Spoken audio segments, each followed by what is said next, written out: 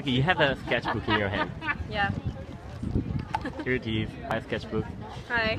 So, you've been using it a lot, I've seen you. Yeah. I wanted to be able to just capture a few of the places we've been. This is in St. Peter's Basilica. This is at the Museum of the Vatican. This is in a little cloister, is that what it's called? The little garden. Yeah, Sant'Andrea. Colosseum, part of the Roman Forum. And this is a big bridge down there. We got to just sit on the ledge one night and spend an hour or so and draw.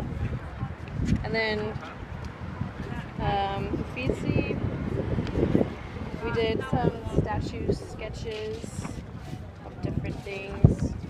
So do you think Go ahead. seeing these places for real doesn't make a difference? Yeah, because you see pictures and I mean it's just 2D, and then you come here and you can walk around it and just it's crazy. And then standing in the same place that Michelangelo stood, Caravaggio, and all these people, it's crazy.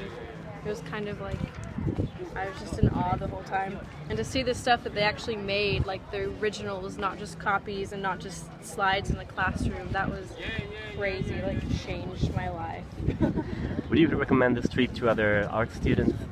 This trip? Mm-hmm. Yes. I was very, very worried at first because I'm on a very low budget and I didn't want to waste my money, but I've gotten far much more out of this than I actually paid. Like, it's seriously really, really important to travel as much as you can, especially if you're an artist, because so much inspiration and you get to see original works which are nothing like the copies, like I said, and I feel much more well-rounded out as an artist from seeing all this stuff in person. Do you think this helped you somehow in learning how to travel on your own? Yeah.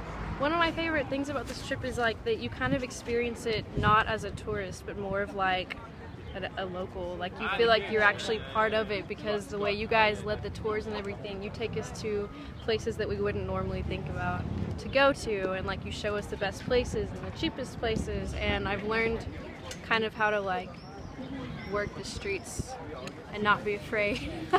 It's just, I don't know. Yeah, definitely. Well, I feel more at home in foreign places. thank you, Brianne. Thank you. Ciao. Ciao.